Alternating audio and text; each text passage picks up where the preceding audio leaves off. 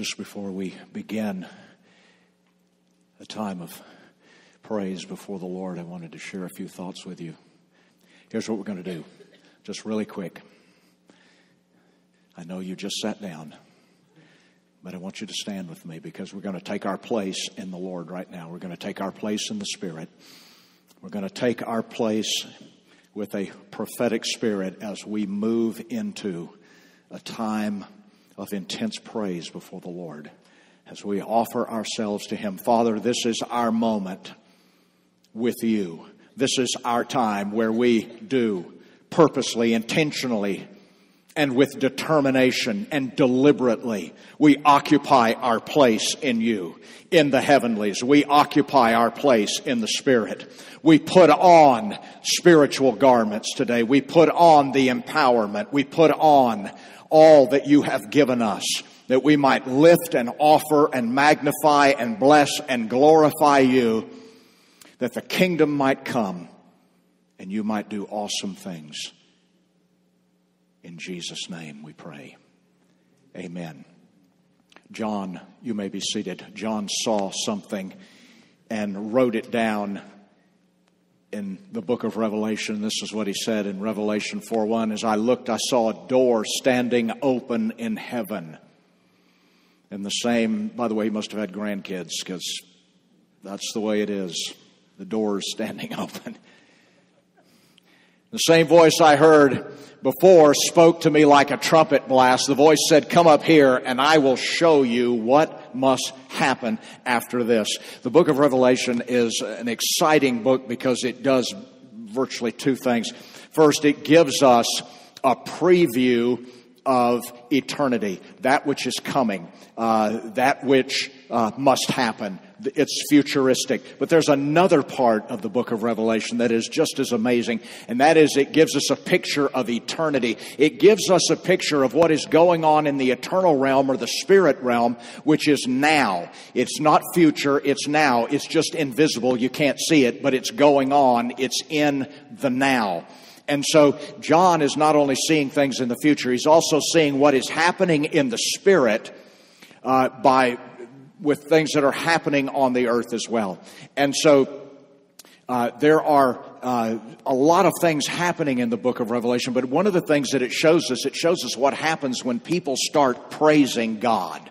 It shows us in the Spirit what goes on. And today I want to share that with you just very quickly as we step into a time of intense and deliberate praise before the Lord. And there are a couple of things that happen, and I want to just give these to you because we need to have a unseen perspective. Our perspective needs to be an eternal perspective. We need to understand that what we see is not everything, that there is much more going on that's in the unseen realm. And so it goes something like this.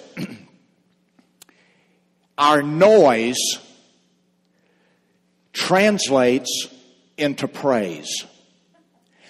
Revelation is a lot of noise going on. There's a lot of sounds, a lot of crazy things going on. But in all of this noise, there is a translation into praise. Now, watch what happens. In the book of Revelation, you notice it doesn't take a crowd of people to generate praise. It's never about the number of people. It's always about the level of participation. You see, where 2 or 3 are gathered is just as powerful where there are 500. Because in God, it is the oneness, it's the allness, it's the togetherness, it's the unity. It's everyone together participating that generates this noise of praise. And also, I want you to notice in the book of Revelation, there's no one standing around telling people, you need to kick it up a notch, you need to do this, come on, this is your time. They are people of passion. There is a passion that is flowing from them, and that is generating into praise. Now, just because you have participation and just because you have passion doesn't mean you have praise. You can have a lot of noise, but it's not praise. And here is a very interesting thing. Here is what John saw.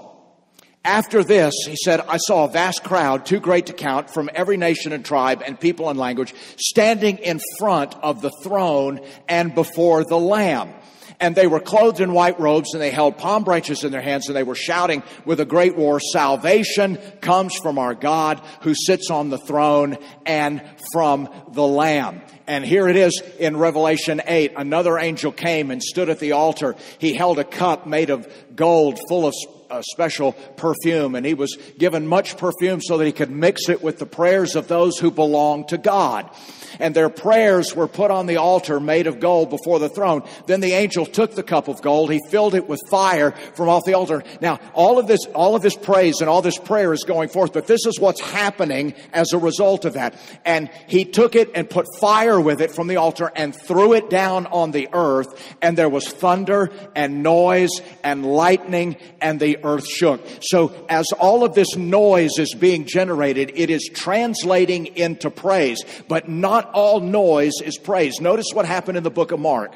This is Mark 5. When they arrived at the home of the synagogue ruler, they encountered a noisy uproar among the people. Well, this must be a good thing, for they were all weeping and wailing. Well, and upon entering the home, Jesus said to them, "Why all this grief and weeping? Don't you know the girl is not dead, but merely asleep?" Then everyone began to ridicule and make fun of him, but he threw them all outside. Now, notice what's happening. There's a lot of noise going on, and notice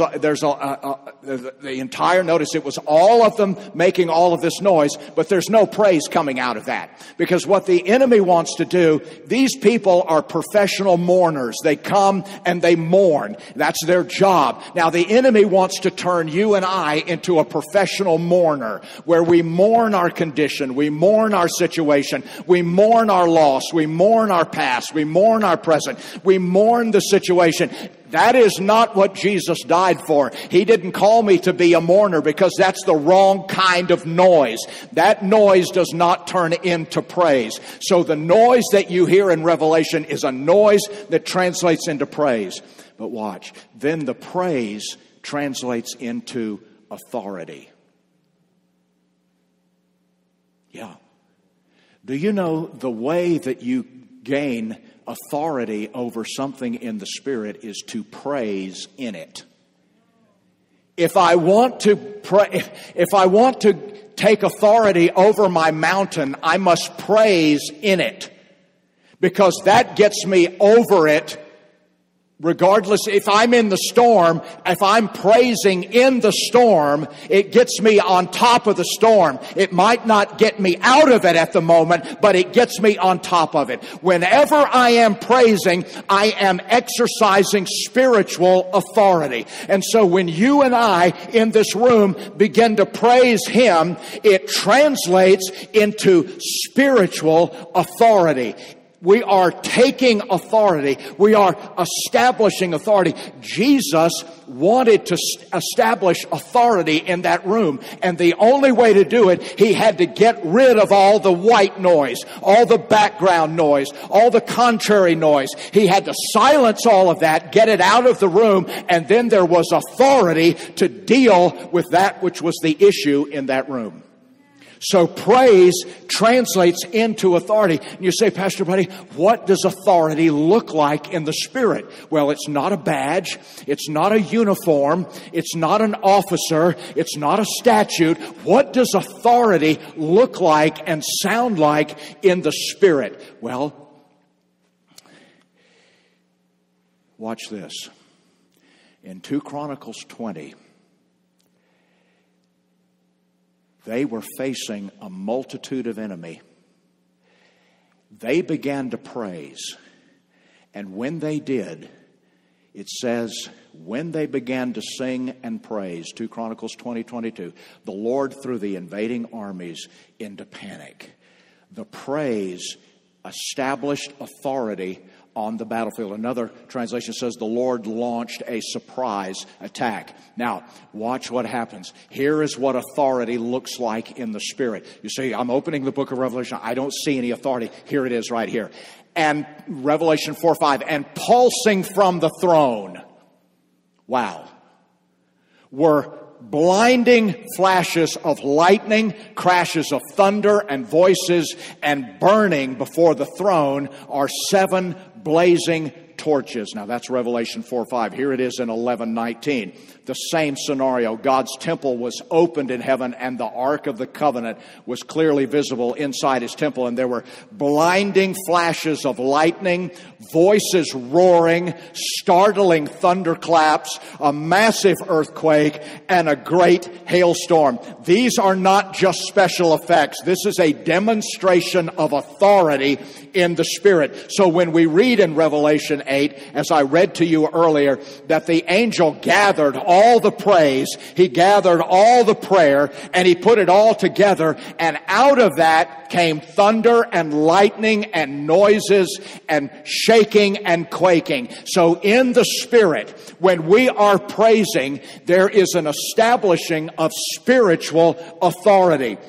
There is God's authority being established wherever we are praising. So we are taking authority over things. So if I stand around with my hands in my pocket and I'm tapping my foot and I'm wondering what's in the oven for lunch, I'm not establishing authority on anything or over anything. Because it's all in as they're praising, this thing begins to, there's a shaking and a quaking and thunder and noise and lightning, which is God's special effects, which is His authority in the spirit realm. Now, our noise translates to praise. Praise translates to authority. Our authority translates to power. I don't know if you've noticed it in Revelation 8. What did the angel do with all of this stuff? Anybody remember what I just read to you? It says he threw it down on the earth. Thank you. Because that's where we need it. We need it here. This is where the challenge is. This is where the wrestling is. This is where the struggle is. This is where the attack is. This is where the destruction is. It's down here. So when the authority is established, the power is then thrown down into the place where the authority has been established. So it's here. It's now. That means the healing is here. When the praise is going out and the authority is being established, healing is here. Restoration is here. Wholeness is here. Jesus is here. His presence is here. Wow. The kingdom comes. The kingdom comes. You say, Pastor Buddy, what do I do? You do what everybody else does. We just participate. We just participate. You mean God wants me to do? Yes, He does. Absolutely, He does. He delights in our praise. He inhabits our praise. He fills the room when we praise Him. He can work through those who praise Him. He's doing mighty things. Listen to what Jesus said. This was a great promise that He made us. As you and I get ready to begin to praise Him right now, watch this. Don't be afraid of missing out. This is Luke 12:32. Don't be afraid of missing out. Don't let the enemy tell you there's nothing for you in all of this. That's what He says. You're my dearest friends. The Father wants to give you the very kingdom itself. Today, we say, Father, let your kingdom come. Let your kingdom come. Let it reveal what it needs to reveal. Let it do what it needs to do. As we simply praise you. Father, thank you. As you are standing with me in the presence of the Lord right now, let's just stand before Him. Just lift your hands up to Him. The worship team is coming. They're going to lead us.